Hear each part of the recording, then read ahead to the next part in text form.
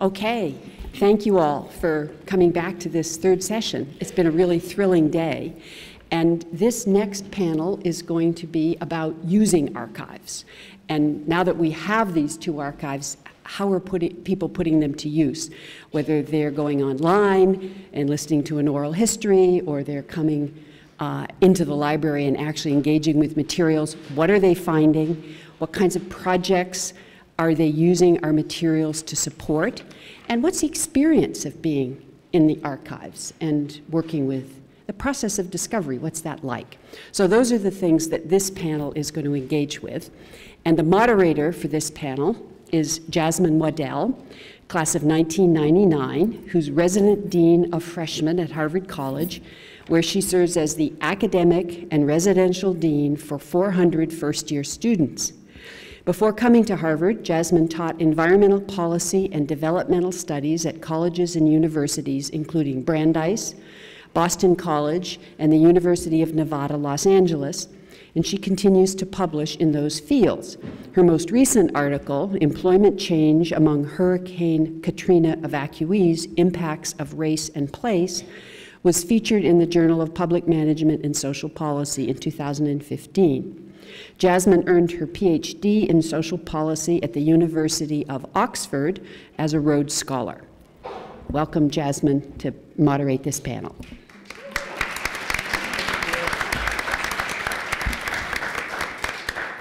Thanks so much, Jean, and thanks everybody who's still here. What an amazing day. This intellectual stimulation on overload. I can't wait to hear from our panel. But before I do that, I just want to thank Jean once again for the introduction. It's an honor for me to be ushered into the Pembroke Center community as well as into this panel by somebody who is such a scholarly giant. Victoria did an great job of introducing Jean earlier today and talking about all of her phenomenal contributions to the Academy. But I also wanted to highlight something else that directly connects to what we're going to be talking about. So in addition to being a prolific scholar and authoring more than 50 essays and 5 books, she's also the recipient of a Guggenheim, American Council of Learned Societies, and National Endowment for the Humanities Fellowships, and the Huntington, Folger, and Newberry Library Fellowships. So as a teacher, Jean also has won awards at both Syracuse University, where she was for a while, and then also where she is now, which is Columbia. And those awards are for teaching and mentoring of graduate students. Something that our archives do is they give some fodder for undergraduate students and for graduate students and help them to launch their careers and to make an impact on the Academy themselves. So Jean has really been pivotal in understanding the connection between archives, research, and the Academy, and empowering women and men all across the way, and helping them to understand the value of the F word, feminism. So I just wanted to celebrate Jean again.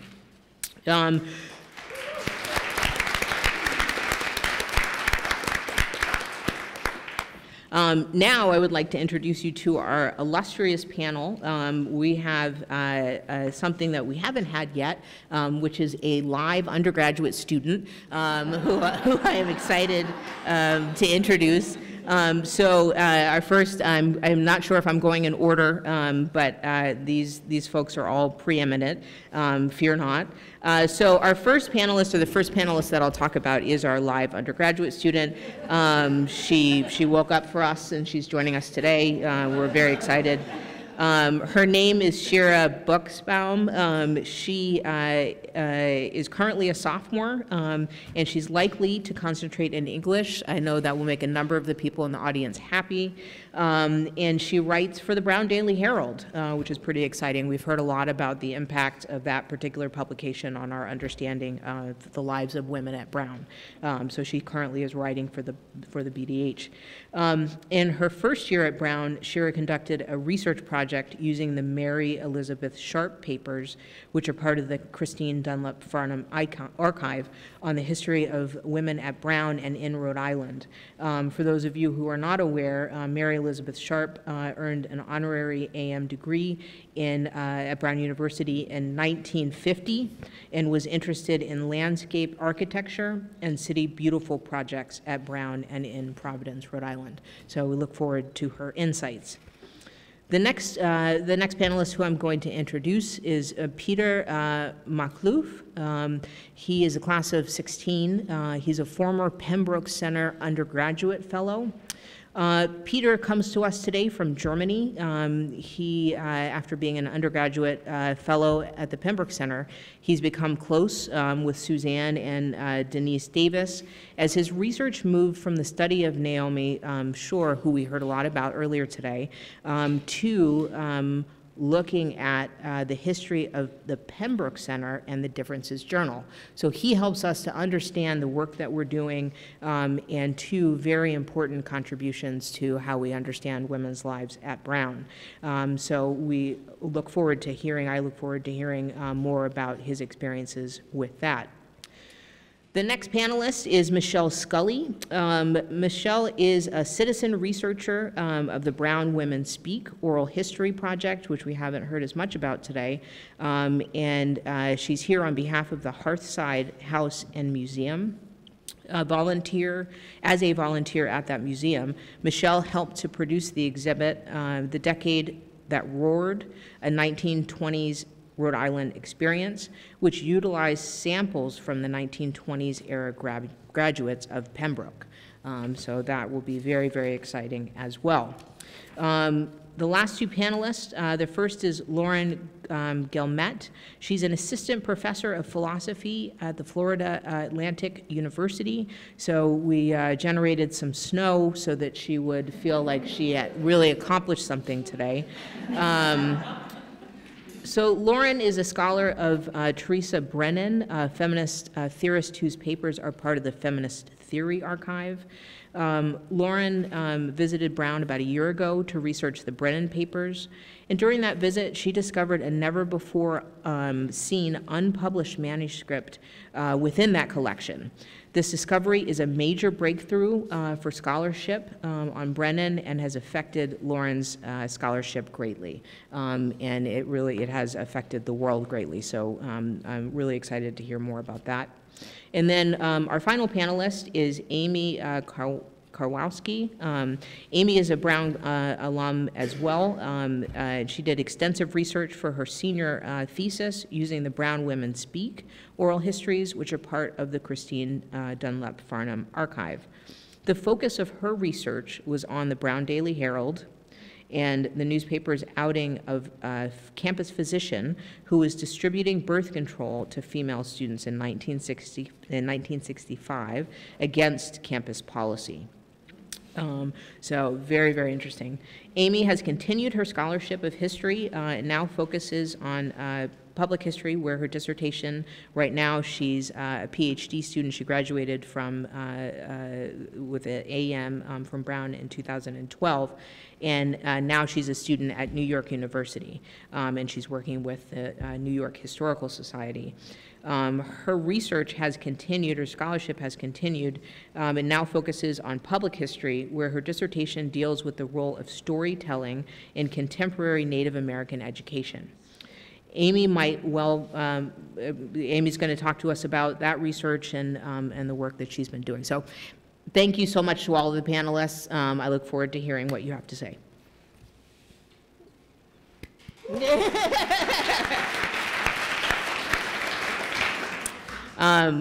All right, thank you. So I want to get this kicked off. As I said, you know, you all have phenomenal histories and have worked with these archives. So I'm wondering, how did you discover them? So some of you worked with Christine Dunlap Farnham. Some of you worked with the Feminist Theory Archive. How did you discover them? Was it word of mouth? What was the thing that led you to these and want to work with them?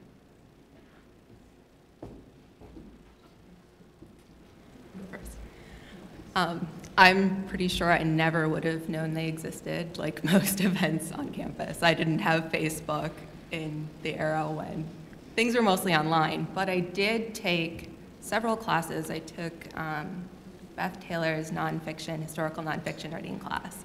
And she actually, yeah, she actually brought us over to the archives, and I think I didn't leave for about a week and a half. So I was pretty lucky and found a lot of pretty cool stuff in there. Great. I had a similar experience my freshman fall, which is when I conducted my research on Mary Elizabeth Sharp. I had the good fortune of taking an English nonfiction class with Kate Shapira, and she insisted for one of our writing pieces that we use the archives to some extent. And I found the Sharp papers through the online database and then requested to use them, which was an exciting experience. Anybody else? So with the Hearthside House, which is in Lincoln, Rhode Island, we do multiple events, and the event that we did the year before was the 1904 World's Fair, and one of the biggest things that was most impactful were the oral histories. So when we decided to do the Decade That Roared, a 1920s Rhode Island experience, we were like, let's find oral histories from Rhode Island. And we were searching on the internet, and Kathy Hartley, the founder, was like, I found this. The Brown Women Speak.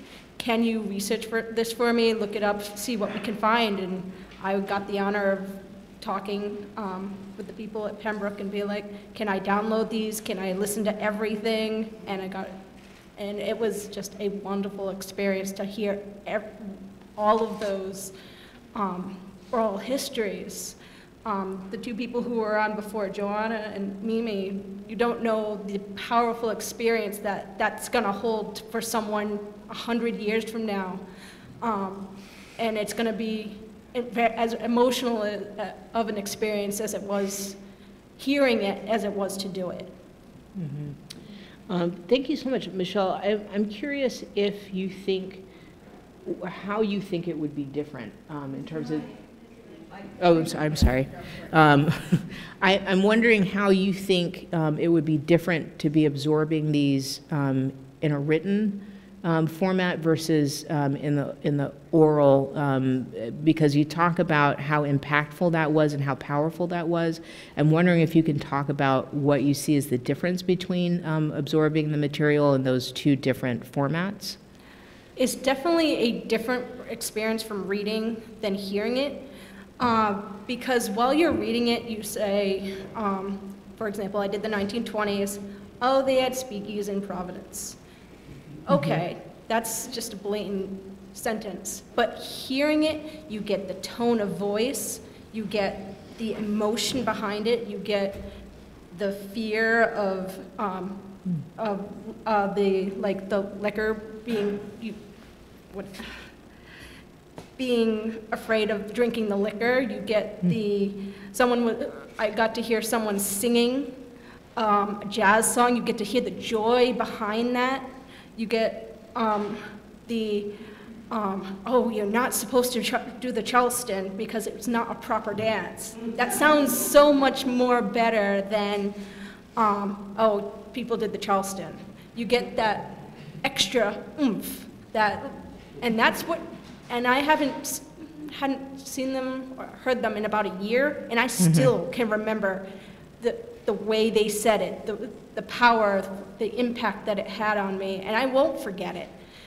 Though I could forget, I've forgotten a lot from doing all that research, but I won't forget these because the emotion just adds just another layer onto what you're learning, and it's powerful. It's more powerful than you'll ever know. Mm-hmm. So that kind of leads me to thinking about the feminist theory archives and the Christine Dunlop Farnham and your, oh, sorry.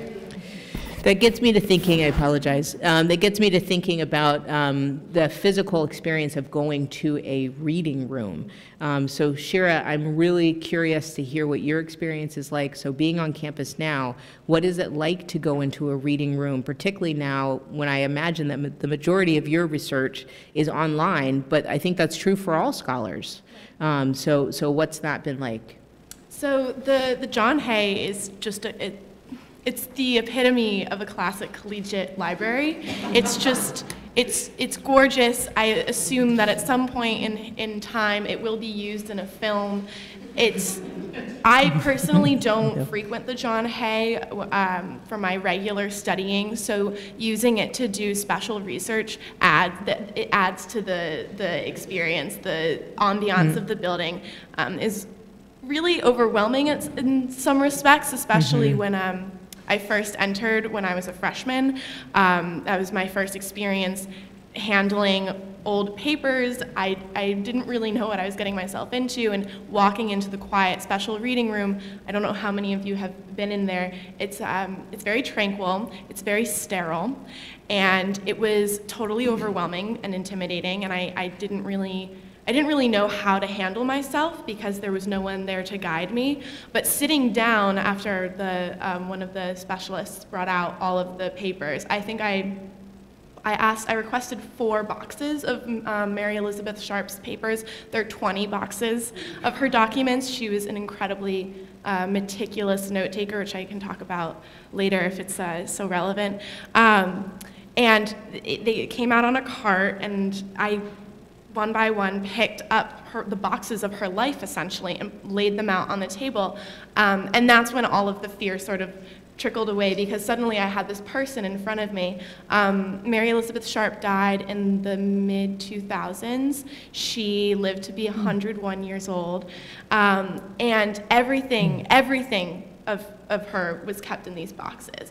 So the experience of being in this gorgeous room as a very scared, shy freshman girl who didn't really understand what college was going to do for her, and still doesn't really know what college is going to do for her, and doing that research for the first time and being able to handle those documents so intimately was a really profound experience. Of course, if I had gotten to do it in the Rock, I'm sure that I would have fallen in love with the documents in the same way, but I think the pristinity and the tranquility of the room added to the experience tenfold.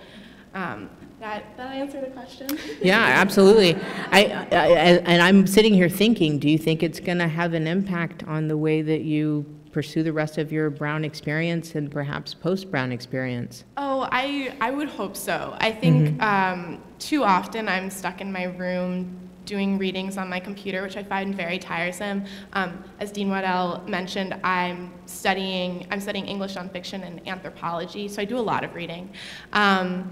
And I'm definitely the type of person who wants to have printed pieces in front of me. I don't enjoy looking on screens, and I think having that experience so early in my college tenure definitely encouraged me to pursue printed documents, whether they're secondary sources in the form of books or those primary sources. And while that experience in particular didn't necessarily turn me towards academia, in my time since, I've very seriously considered pursuing graduate school and academia in general, in which case I should hope and expect that I will be doing further research that requires this interaction with primary documents. Great. So this reminds me of the work that Lauren did and what she accomplished as a scholar. I would love to hear more about the discovery that you made, how it came about, what you think it means, and how it's influenced your scholarship. Absolutely, thank you. Can you hear me? Pull it closer? Okay. Like that? Okay. Hello. So my experience was a little different. I had no connection to Brown before coming to the archive. I graduated from Emory with a Ph.D. in philosophy in 2014. And I did my dissertation work on affect theory and feminist philosophy. And I got a job at Florida Atlantic University, and I presumed, right, because I'd read Teresa Brennan's book, so Teresa Brennan was a feminist philosopher, psychoanalytic theorist, and she wrote this book that was published posthumously in 2004 called The Transmission of Affect, that was very important for me. And I got to FAU, where I discovered very quickly that Teresa had actually founded a Ph.D. program for public intellectuals. I soon discovered that she'd brought down many of the people that I most respected in the field. She'd brought, you know, among others, Drusilla Cornell, Kelly Oliver. She'd invited Spivak. She'd brought Ansel Dua, Anthony Appia. Just all these people that I'd really respected in my field had all been to FAU at this one particular moment, but, and this really speaks to what the panelists in the previous session had mentioned, especially Anne's beautiful story about, really heart-wrenching story about Hamilton, is this kind of erasure. I'd found that Teresa's memory wasn't what I thought it should be at FAU. And so I actually went on Google and I started looking for things, and I was really, really lucky that the Pembroke Center features the different feminist archives that they have. I would never have just found that looking on Google in Brown's library. I don't think you can actually even search that. So if the Feminist Theory Archive hadn't made that very clear, I would never have found it. So I applied for a research grant, and I got to come up here last summer. And I also worked for the past, 2.5 years or so to host Philosophia, which is an international feminist philosophy conference. And I'm hosting it at the end of this month in her honor, actually. So it's a really exciting moment to get to, I don't know, try to do justice to someone who I think, you know, I'm really, really interested in affect theory, and I find that, so Teresa Brennan, she died in a hit-and-run car crash in early 2003. She was in a coma for a few months. She was hit in December 2002, and she was only 50 when she was hit. So Transmission of Affect was published posthumously, and her career, you know, she went into academia quite late. Her early first decade in her 20s, she was an activist. She was doing activist work in Australia, where she was born, and in the UK. She actually came to America and worked for Barbara Mikulski with a whole scandalous story that I can talk about in the Q&A. But she, you know, she was very tensional because she had all these, you know, feminist, radical Marxist ideas, and, you know, other people didn't like that. But anyway, she had this whole activist career, and then she went to Cambridge in her 30s. So she really only published for about 10 years actively in the field, but she put out like 4 books. And actually, when I was in the archive, I found a whole manuscript that I would argue actually was essential to her thought. I found early drafts from like 1979, 1980, up until the end of her career, and nobody seems to have heard of it. So that's really exciting. So I'm so grateful to the Feminist Theory Archive for preserving this stuff. You can't find much about Teresa Brennan online. You know, she died before the internet really boomed, and she died before affect theory boomed, but I would argue she's absolutely essential to that discourse, and I want to put her on the map there. Mm-hmm. Great story.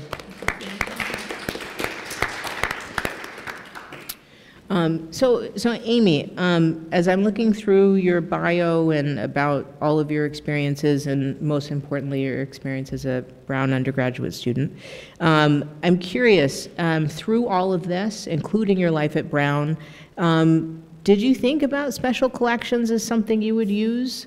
Was it on your mind, and how do you think that it transformed your experience? So you're now looking at this with a little bit more distance than Shira is, but I'd be curious about what the impact has been on you.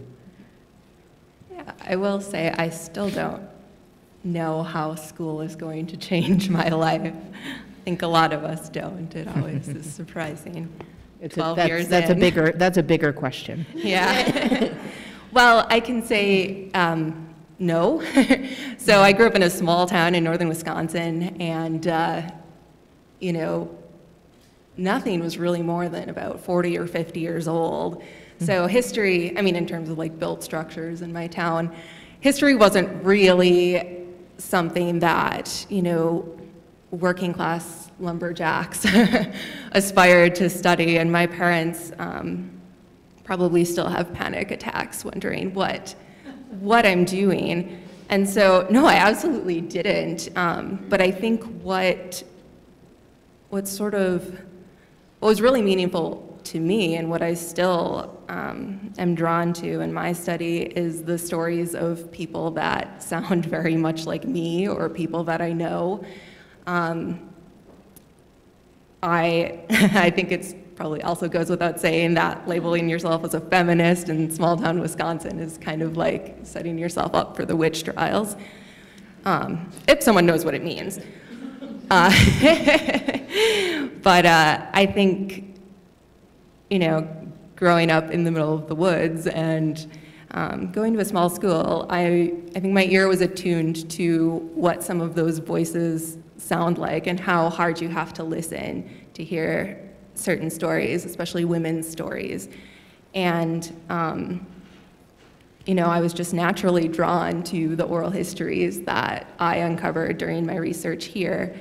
And yeah, I think when I realized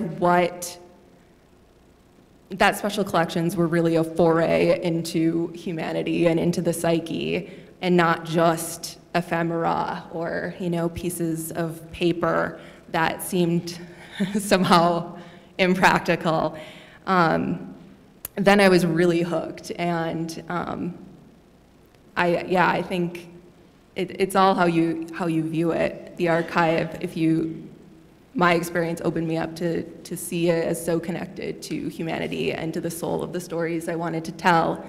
And by using the actual words of those people, you could honor them much more in those stories. And I think they're much more powerful learning tools. And now I'm finishing my Ph.D. in education and teaching and learning, which I didn't foresee coming either. But I use more special collections and more archival materials in my study now than I ever did when I was in history. And I think a lot of that is from my experience here. Mm-hmm. Do you think that sets you apart from other people studying in the same field? Yeah, I do, actually. I think just by virtue of me sitting here and getting into multiple PhD programs from the University of Minnesota, Duluth, which is not necessarily well known. But yeah, I had several people willing to, you know, fund my research at really fantastic programs out here on the East Coast where there are more resources, and I do study rural education, and it's hard to find resources to do that. So I think I've been so surprised and so grateful for the interest that I've had from, and support I've had from my mentors out here. And I think it does, you know, does set me apart a little bit, yeah. Mm-hmm. So Peter, thank you so much. So Peter, I'm curious, in your mind, what is the significance of having the Pembroke Center archives available for your research? What is the significance for understanding feminist thought? And what sort of impact do these archives have from your perspective? Well, I want to speak really quickly to Professor Hirsch from this morning. I'm not what you expected, but I'm Nicole, actually. I really, with a lot, that's wonderful. I really took a lot, and I think there's an important sort of there's an important time crossover that, you know, I'm trying to do something and you're thinking about this for the future and talking about it in the present. I mean, these things now with the archives are, I think, coming to a fore in a really sort of beautiful way.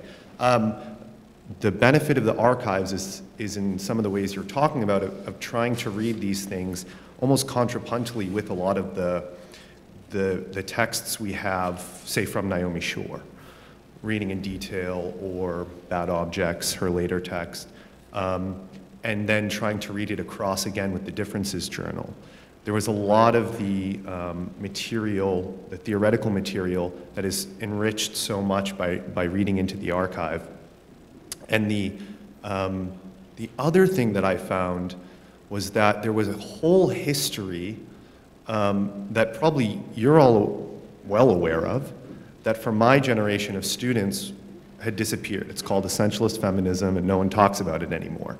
And if you ask a student I just graduated last spring, if you ask a student my age, this is not common knowledge that this exists, or that, or it's okay to talk about it. Naomi has a really important sentence where she says, essentialism is anathema. I mean, you're not allowed to talk about it, and she's writing in the 90s. So you can imagine what's happened over 20 years.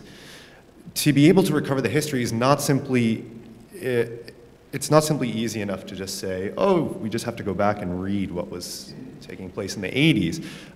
It's about sort of reconstructing a history in a way that can take into account what happened after, right? So we want to resurrect possibilities from the 80s and prior, but it's not as simple as just resurrection. That would be the sort of nostalgia that we're talking about this morning.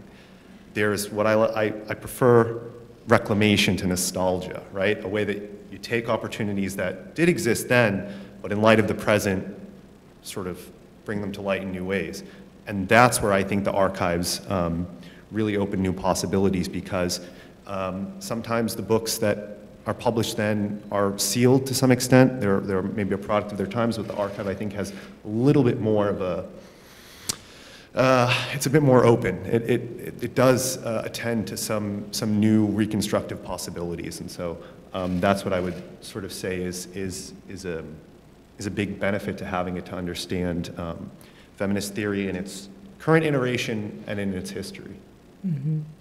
I wanted to open that question up to all the panelists, because I think in using those archives, you've thought about that, right? You've thought about it, how it relates to your teaching, how it relates to your learning.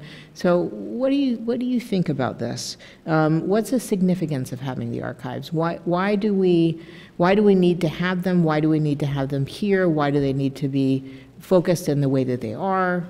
Sort of, what are some other thoughts? Thank you so much, Peter. Well, I think as Lauren and Peter noted, the archives are, in a sense, unfinished, right? They're collections of people's lives. They're not sealed, they're not polished, they're not finished manuscripts.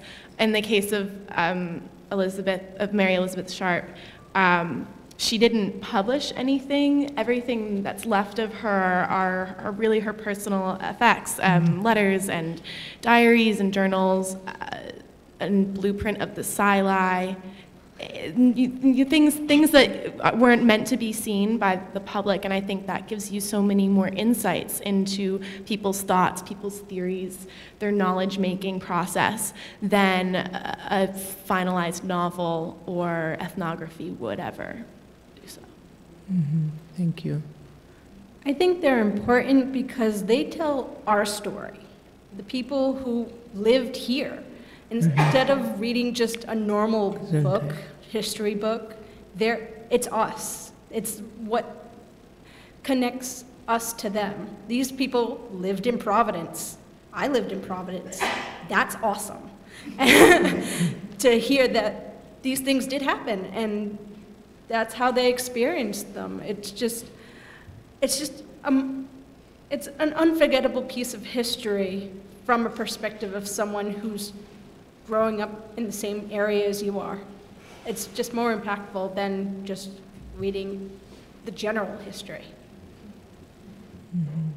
I want to add, so I work with the Feminist Theory Archive, and you know, it's an interesting thing to come up in philosophy and do feminist philosophy, because we don't really get an archive, right? Or that wasn't ever part of my experience. So when I discovered this, it was a really big deal, right? Like, I went to grad school with a bunch of people who were, you know, going to, you know, some German archive to study some dead German guy or some French guy or whatever. You know, there wasn't an archive for people who did what I do, and there certainly wasn't a place that I knew of that was, you know. Then I found this archive, and I found that so many people that I admire really deeply are giving their papers there after they retire, you know, and that will all be kept someplace and stored and safe. And I don't know, the idea that, you know, I could come along and find Teresa's work and find it so transformative, you know, that will be transformative for all kinds of people that I can't even imagine. So I think that's really exciting and important. And I think it's important that it's physical too.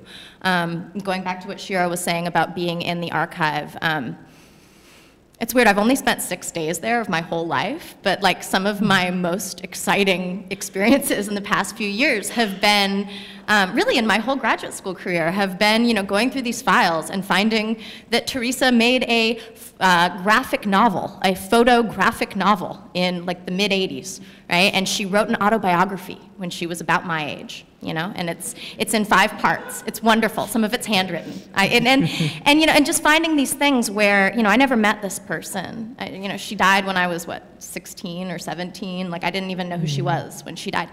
But I feel this closeness to her that I'm not sure I deserve to feel, but I do, and I find, you know, friends of hers, and I get them to tell me stories about her, and there's this closeness that I think maybe you can get that in a digital archive too, I don't know, but there's something about, you know, coming across her little Post-its, right? I mean, thinking back to Dr. Hirsch's talk earlier, right? Those Post-its where sometimes I can't make out all the words, right? I mean, one time when I was here over the summer, there was a hair, right? There was a hair. I mean, and it's kind of, you know, I mean, it's this material stuff that you just could never see unless you're sitting there with the files. So I'm so grateful for that.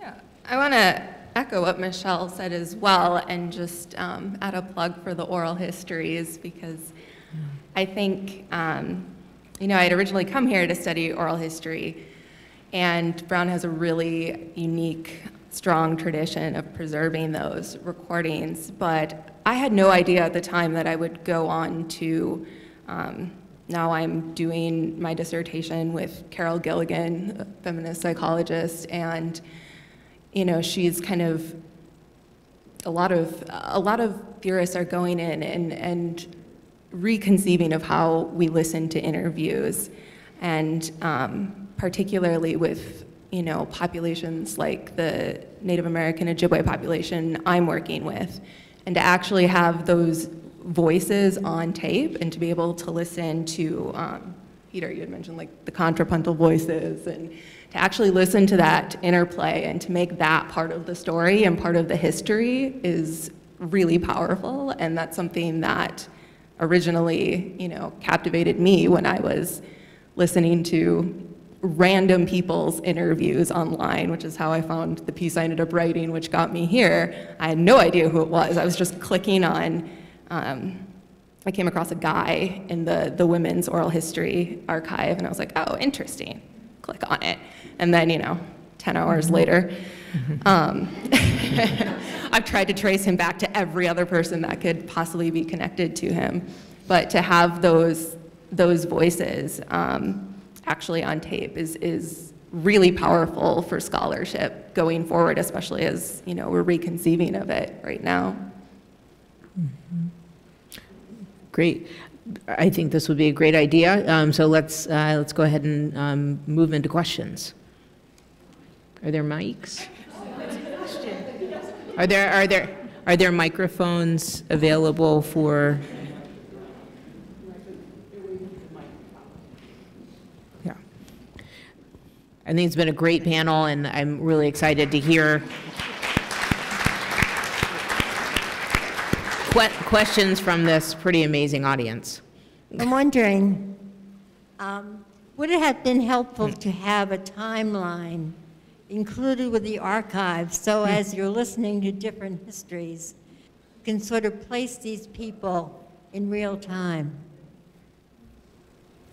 Great question.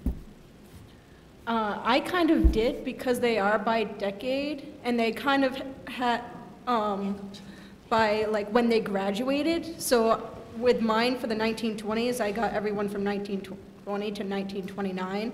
So I could kind of place them right where they were. I didn't know their ages, but I knew they talked about the same type of things. And it was great to hear actual multiple people talking about the same thing, making it even more real. I wanted to ask Lauren a question, because of course it's very exciting to have a major feminist theorist with a new manuscript.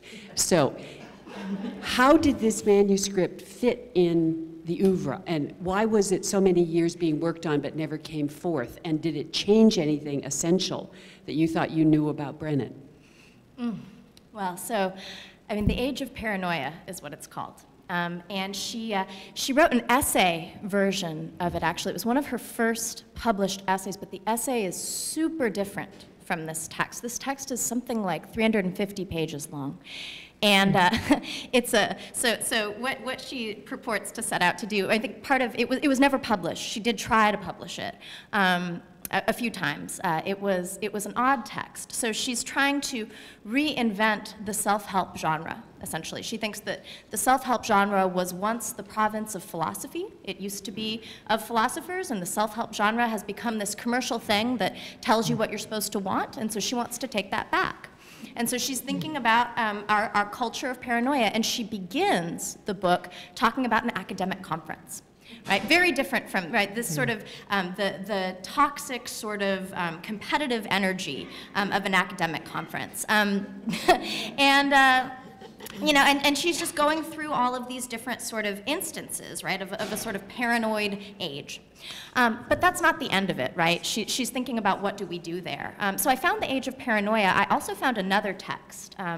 This text wasn't finished. She'd written a proposal for it. It's about 60 pages.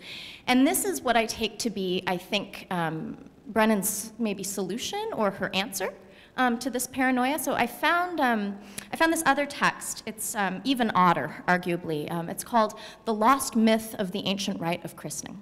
And essentially, what Teresa Brennan did, so oh, sorry, am I not close enough? Sorry. So essentially what Teresa Brennan did, so one of the things that I find really fascinating about her, and I think I said this before, is the way that she was really not just thinking about, but actually doing feminist kinship in a way that I really admire. So this text was written for Alice Jardine's adopted daughter in the late 90s. And she wrote essentially a kind of a pluralistic, multicultural ritual, right, to welcome this child into the world. And it combines elements of lots of different Chinese, Taoist, Jewish, combines lots of different elements.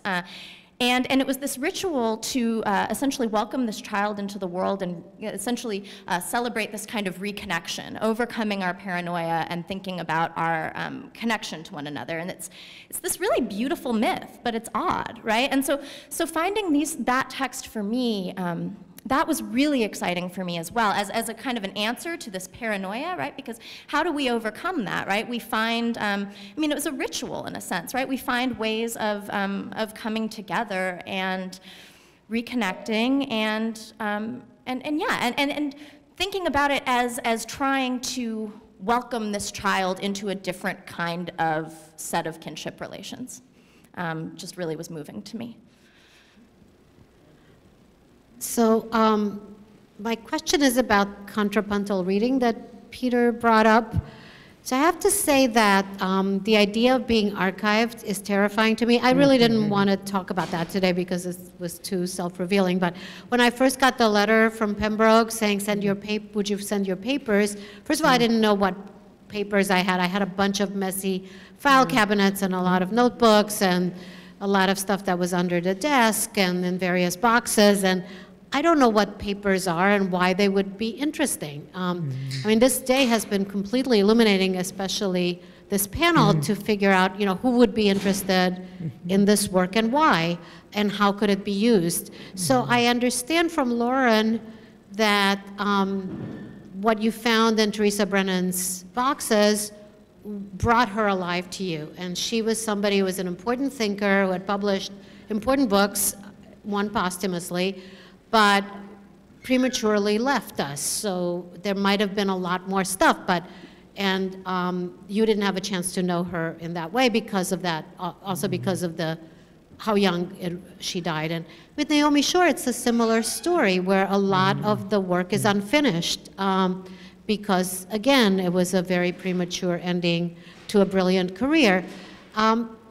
If you finish a career, and I notice you know, set my donation in the future because I still can't figure out how I would organize or even put into a box what I would give. So I'm still interested in beyond the personal, beyond the person, and I feel like you have to be a pretty interesting person to connect with someone in a younger generation and thinker. Beyond that, what is you know, are you reading the individual items against the published work? Does it enrich the ideas of the published work? Is there more there than that? You know, I think the example you gave about the graphic novel and the letter are perfect because they fill out this image of this person. But I'm still not clear on why beyond learning about this person, the papers are interesting. Yeah. So I also want to, I think it's a great question. I want to sort of punt that over to Michelle a little bit too, because I think what you're doing with the archives is slightly different. And I think it adds another component. So I'd love to hear from all of the panelists, but I just want to make sure that I shunt that over to Michelle a bit. As I had stated earlier, it's not about just having the facts there, it's about hearing them. Like, when I listen to the oral histories, and I listened to like 12 of them and over 10 hours of audio, I just sat there, closed my eyes, and it was like they were there. They were talking to me. And it just adds that layer of, this was real. We did the 1920s, and to me, the Prohibition, it felt like it's not like it wasn't real, but it just feels like, wow, this actually really did happen. And that's what the audio did for me. It added that this did happen, this did happen. Kind of like how people who are like 20 years old or so will be like, there was a time without computers? And they'd be like, yes, yes there was. And this is what it was like. And that's why these oral histories are so important, because especially the ones we're doing now, because when I looked online, I'm not really sure if it's just about them being up on the archive website or not, but it seems like they're fewer and fewer as the years go on. And 1990s, there was 2. I'm like, during the 1920s, there was like 22. And I wish people would just speak up. They would just give your oral histories. You may not think that your history is important, but it's important. And it will be important 100 years from now when people hear it. And they're like, oh, that really did happen? Trump did get elected? Yes, yes it did. And this is what's gonna happen. It just adds that layer of reality that this is happening and this is what's happening for it. So we can look back and be like, okay, maybe we shouldn't have done this, or maybe that should have been this way and not that way. Should we have prohibition again? Nah, probably not, because this is what happened. And these true stories are what makes these meaningful. Can I also? I think there's a lot of documents that we don't have access to. When I was looking at the Differences Journal, we don't take a journal to be something that has, doesn't really have publications, or we don't see a person behind it a lot of the time. Some of the most interesting things that I found with the journal were the correspondences between for the founding, the editorial board and advisory board corresponding. And the reason it was so interesting is because, one, we don't have access to those things. Generally, those things are not published. But the productive problems that were taking place at the outset of the journal continued until today. To take one example, I think, or at least so far as I'm working this out and what I'm researching, a lot of the question of essentialism and anti-essentialism revolves around psychoanalysis. At the origin of Differences Journal, that's a very poignant question that's posed by a lot of the editorial and advisory board. There's 2 options we have. Difference can just be an idea. It can be an idea related to race, or it can be related to class, or sexual difference, or gender. That's another. So there could be just difference as a general concept, or there could be that Differences, the journal, was going to declare that sexual difference was the most important thing. That was the paradigm of all difference. And they went on to publish a book called The Essential Difference. And so these questions that were taking place at the outset, the advisory board, I remember clearly Jacqueline Rose's letter. Jacqueline Rose said, I want to know, is psychoanalysis the discourse or not? It's pretty clear, she wanted to ask. those questions still continue to today. I mean, the great thing about the Differences Journal was that it's posing it as a question always, and it's being revised and tweaked, and what happened later with Differences taking up Althusser is another spin on it. But my point is that where we don't have access to those things, reading it contrapuntally would be to say, here's some source material that we don't have access to, but it's really enlightening for understanding the development of the journal, of Pembroke, and then in the largest sense, in a broader sort of genealogy of certain developments within feminism. And so what I was really interested in is reading these three things at a crossroads with the material from the archives that no one, they wouldn't see the light of day otherwise.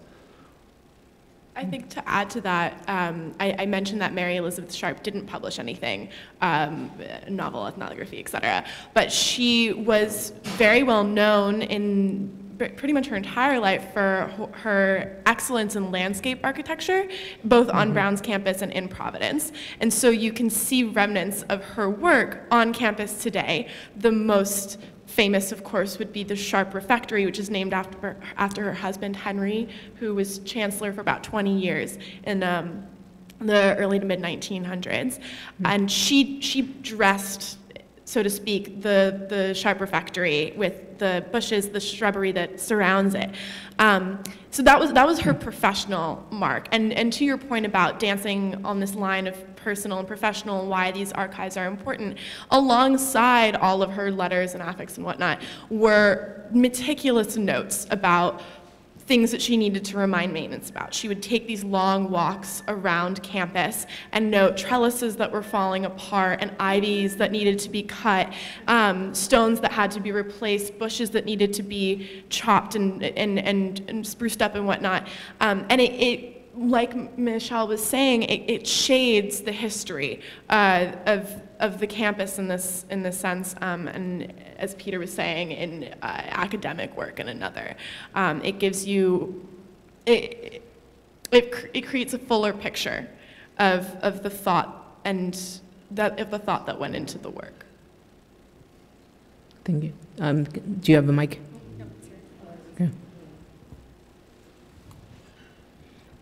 Okay. Could I just add, I'm sure you saw these materials as well, that one conceptualization of Mary Elizabeth Sharp is as the wife of the chancellor. And a lot of the work that she did on calling it landscape architecture is one thing. A lot of people at Brown thought she was just a busybody who was the wife of the chancellor and messed around with it, although during World War II, Henry Merritt Riston essentially retained her to run buildings and grounds because all the men were away. But as I'm sure you saw, she had quite a wild life before she married Henry Sharp. She ran a business. She went to Europe during World War I with the Red Cross, essentially, for the adventure of it. At one point, she went out west, as I recall, and so that the archive that you've described quite correctly as, her sort of peaceable life as the wife of doing architecture was hardly foreshadowed by the life she led before that. Right. Which is also very interesting. And I found that archive fascinating because in some sense she seems to have lived almost two lives. Yeah, I ended up writing the piece for my English class about her work in relation to Brown. I don't quite remember what the prompt was, but it must have asked us to talk about how this person related to Brown and Providence in particular. But yes, many of her letters indicated that she was very interested in their political and social standing. I don't think she's a busybody. I thought she was brilliant, and she was so discerning and meticulous, and it was obvious that she was she was a very sharp woman. I'm so sorry for that pun. We have the comedy portion, just continuing later.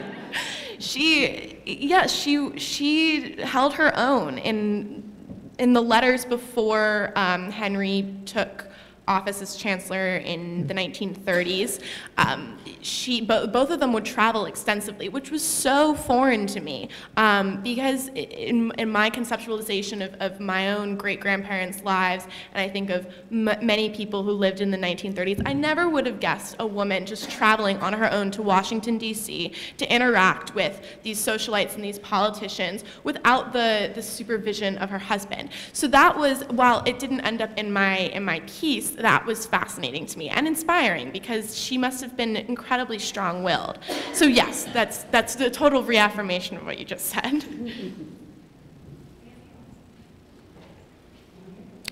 Are there mics? Yeah, there. Is there a second mic? I just wanted to, Yeah. Marianne, where are you? You can't mean your question, because everything you said this morning answered what you just asked. I mean, that was such a wonderful talk. All I want to say is that in my recollection, when we started the archives, both sets of archives, we wanted to make sure that people did not forget that there were all of these troublemakers around. It was about making trouble.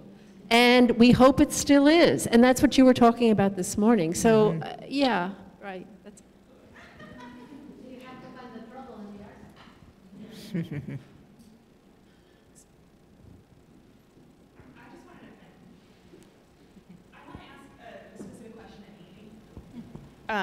One of the things that I've been really moved by, surprised by, to be completely honest with you, is the courage of some of the topics that the women who've contributed interviews to Brown Women Speak have been willing to discuss and to talk about in their interviews, knowing that these interviews are going to be shared. And the research that you did around women trying to gain access to birth control and reproductive health prior to Roe v. Wade is a standout component of these interviews by far. And another one that I had mentioned this morning to Johanna is now evidence of this very troubling practice of posture pictures that took place in the 60s. And they're recounted by people who contributed interviews in lighthearted fashion, but they're hitting on a place of pain and something that was unjust that happened here. And these women are making history, and we're gonna cover this now. Like, this is for the record, and I'd like to get your thoughts on that. Yeah, I feel like your question, and along with Dr. Hirsch's question, are similar, at least my perspective for this project that I worked on. I think that's what drew me to these histories in the first place, was a feeling of kinship and understanding that I had with these courageous women. I mean, I grew up in a fundamentalist religious family, and you can imagine, you know, a 20-something girl at Brown from the Midwest, like, I didn't even know what liberal meant. I'd gone to Christian college, and I thought that maybe it would be good to, like, expand my horizons. And, you know, it can be a little disorienting, but when I was reading the experiences of these women and men that were involved in this story, I really felt like I understood that. Like, this was a story that speaks to me, and, you know, the courage of women that I know that they have in their life right now, talking about similar issues. And that's kind of I think the timelessness of some of these stories and of the archive across different times and spaces. And I think stories of courage, particularly women's courage, never go out of style. And I think they're inspiring to such a broad range of women from very different backgrounds, even people like me that came a little late to the Brown party, but I think, like very many women who went through here, you know, this was a space where they fought to find their voice. And you know, those stories of that struggle or the trouble in the archive, I think, are really powerful, because we still go through that struggle today in different ways, and for very many different girls and guys that, you know, that start at Brown right now. These are stories that just seem incredibly relevant, and I think, at least in this is the time in my adult life that I felt most need for inspiration, being a young woman and feeling like I wasn't quite sure where we were headed, or feeling like I was being torn back to where I came from. And so, yeah, I think these stories are very powerful and very necessary right now. I just have a general question, and then I want to offer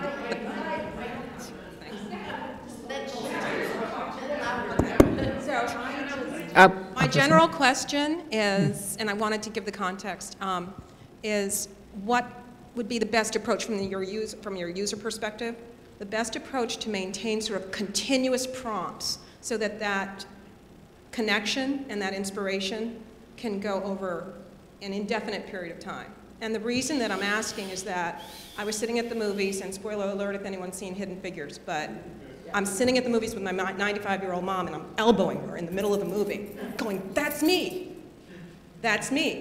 because my sophomore summer job was at the Naval Underwater Systems Center to program the IBM computer. And I remember having Fortran manual in my hand. And I was like, I didn't know she existed. It took 50 years for that connection and that inspiration. So I see this as an opportunity not to let 50 years go by before there's some undergrad who is in a situation. And I don't know what we can do about that, so that's my question is, what are the continuous prompts to make sure the voices of those people don't take 50 years to reach us? Because the 95-year-old is starting to not be interested in being extroverted. She's becoming very introverted. So we have to pull that out of them. And I'm sorry, I didn't mean to want to, but that's my question. What are the prompts that make sense for you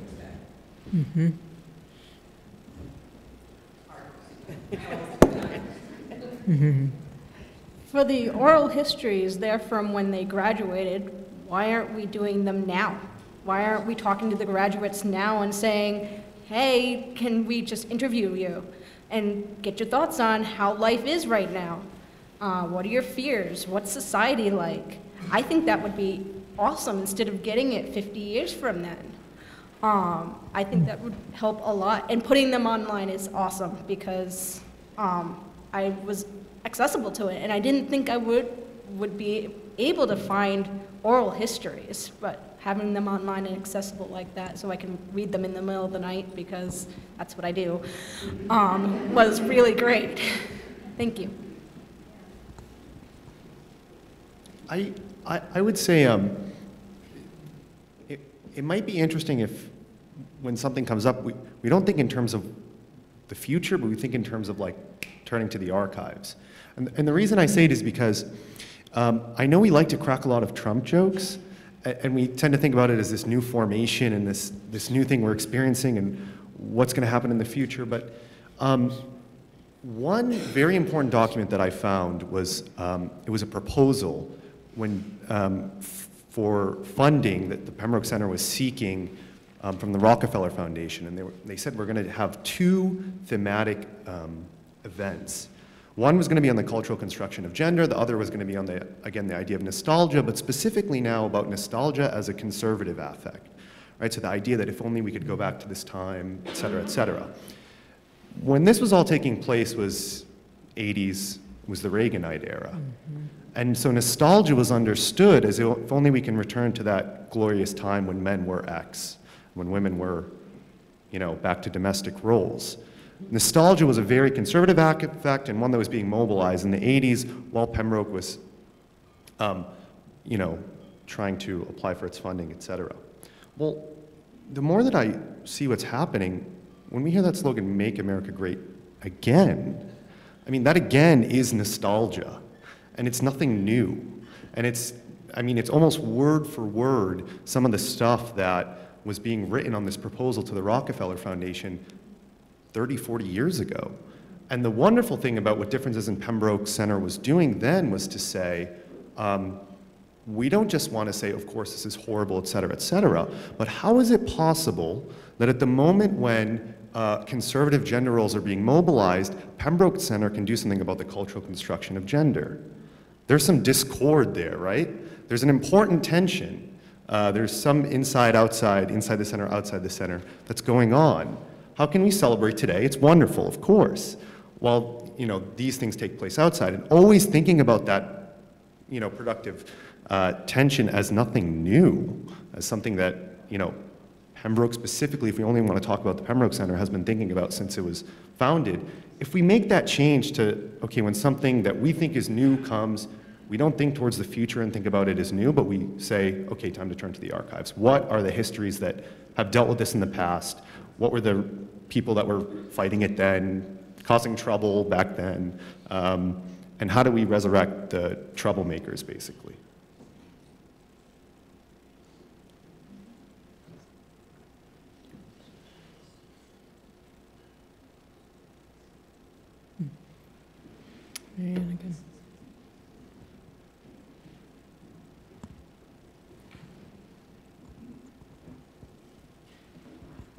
So I don't know how many people here have seen I Am Not Your Negro, because what it connects to what Peter just said.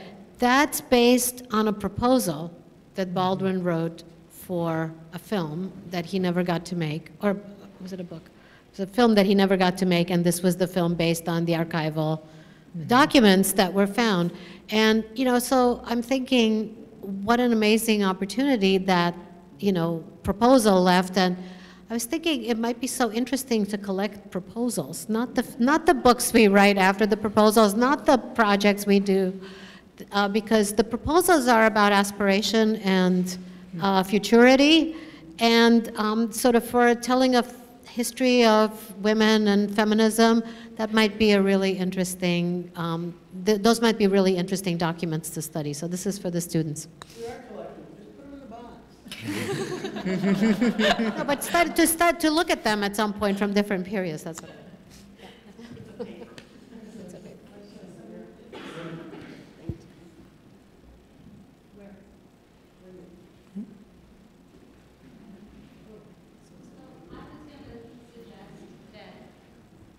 That we all look at the writing we do every day and that our friends do every day through emails as sort of a renaissance of the epistolary, and that you actually print the most beautiful the letters that you get from your friends, especially your friends who don't see themselves as scholars or artists or important people, but people who love to write.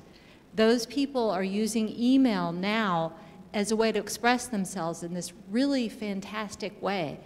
But it's all getting lost in all your sort of, your archive, which you think is gonna last forever, which is your emails, and how many of us used to have AOL and then we don't, and oh well, we lost 10 years, and we had 2 or 3 friends who wrote, and everybody knows the 90s were really a period of eloquence in email. We all know that.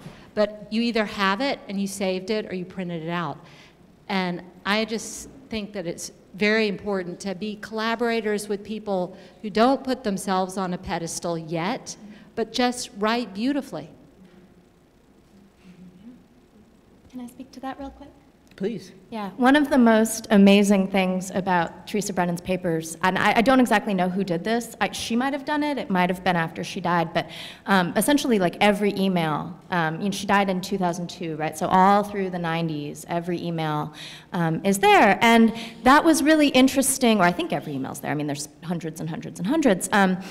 That was really fascinating for me in terms of seeing personal connections, but it was also really productive because, I'm at Florida Atlantic where she was, where she started a PhD program. And one of the things that was most interesting is it's from her emails that I know about that original vision. It's from her emails that I see the meeting minutes, and that, you know, as my school has, you know, actually it's funny, people just kind of reinvent the wheel sometimes, but, you know, my school's doing this whole peace, justice, and human rights initiative now, which is wonderful, and I'm involved in it, but there's no historical memory, as far as I can see, of what my school was doing 15 years ago.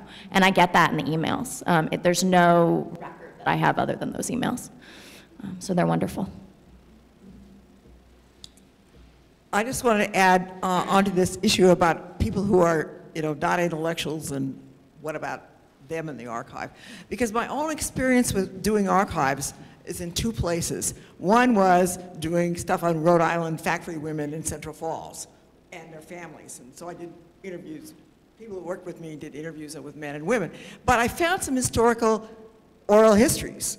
One set at URI, which was about early workers in various mills around Rhode Island, and another set on French Canadians was up at the Central Falls Library. And both of them were incredibly frustrating for what you didn't get out of them.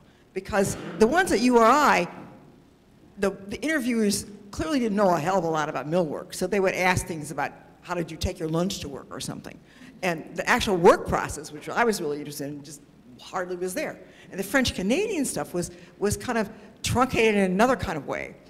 So my first experience as an anthropologist who spends time talking to people and doing participant observation and interviews was working with historical documents is totally frustrating. And then I've also done some work on Gladys Reichert, who is a woman anthropologist from the 1930s. And there were other things about that archive, because there wasn't an oral history. And so I've never heard her voice. And there also were things I wanted to know that I could not find out from any archival material. And I got a little bit when I interviewed somebody who actually knew her. But there were things like, she was at Barnard, and there was this sudden, death of a guy who was an older scholar who she was probably having an affair with, and that created some incredible uproar, and she almost got herself fired from Barnard. And I want to know more about that, but there's no letters or anything else like that. So I found archives incredibly frustrating. But I think one of the things I'm getting out of this is the way in which a deep set of archives can talk to each other, and ways in which there can be connections to various kinds of oral histories, objects in archives, et cetera, that can get a full picture of something if the connections can be made between the pieces of paper, the tapes, pictures, et cetera, et cetera. So I think this is very hopeful in the sense of making it possible to do more things with archives than historians have been able to do. So that's my 2 cents.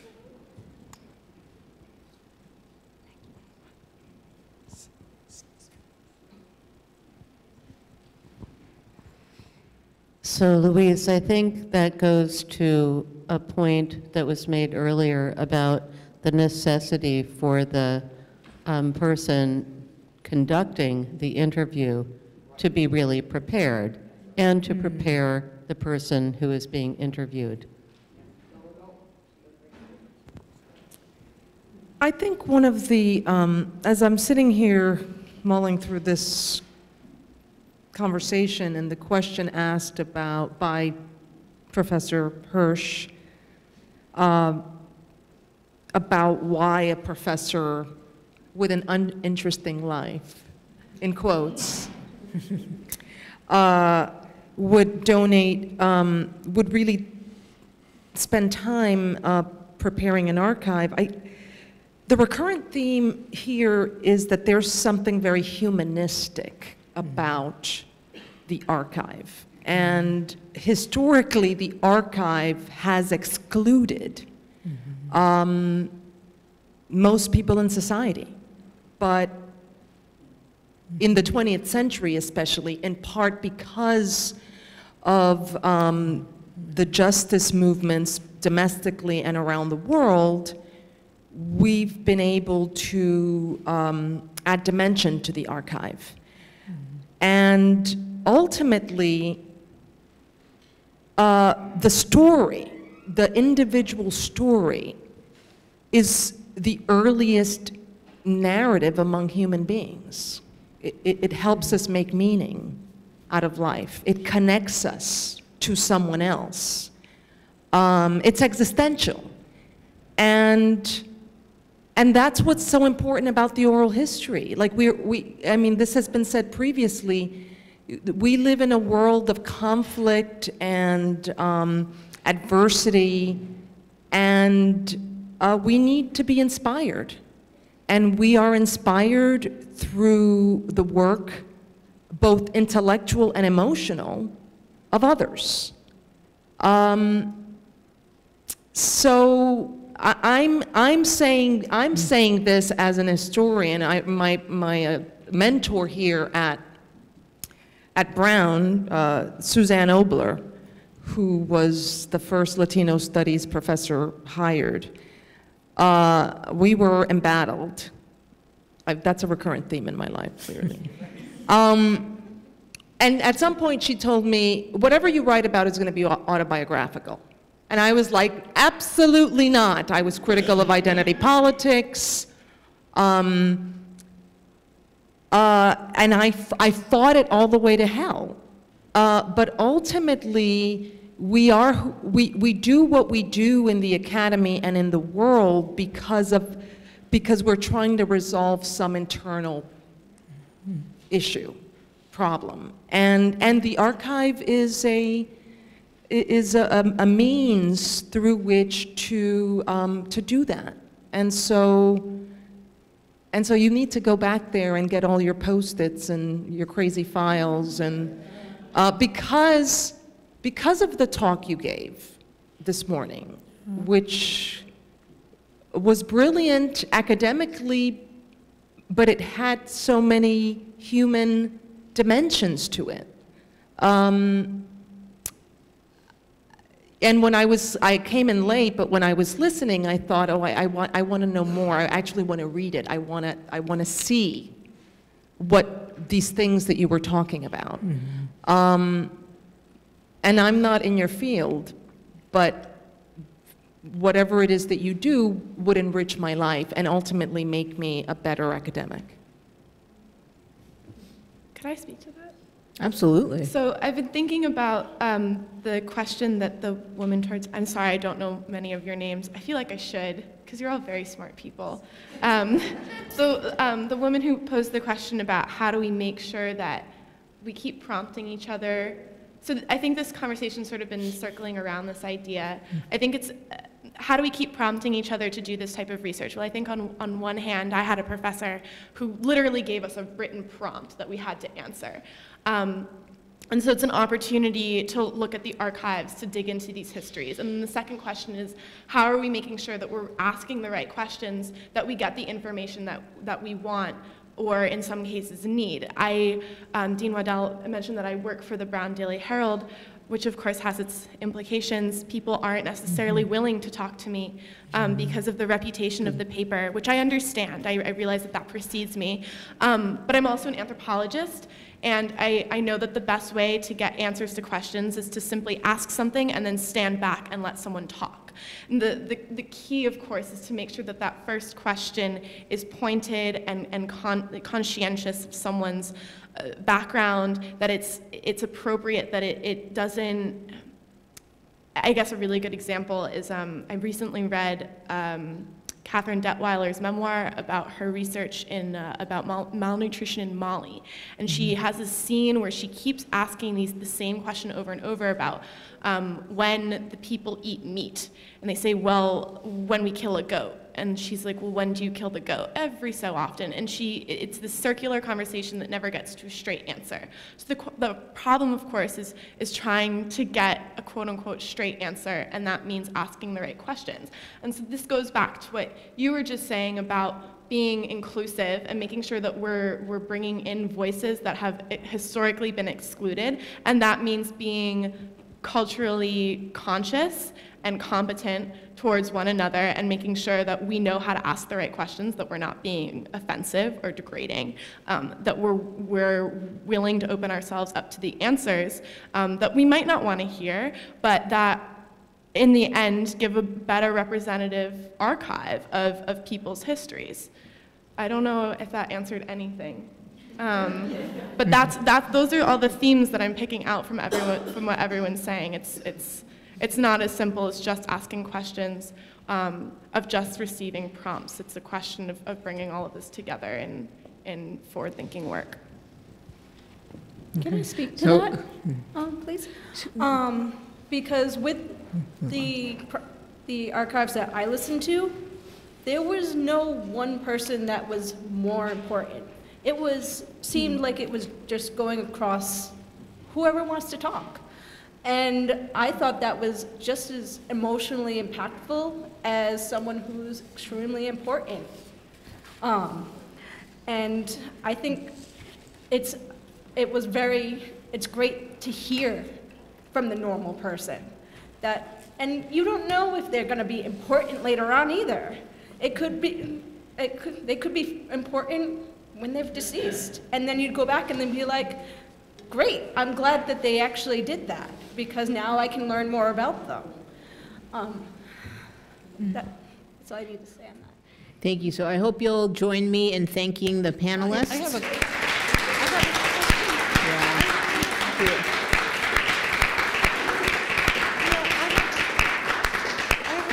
And is it a quick question?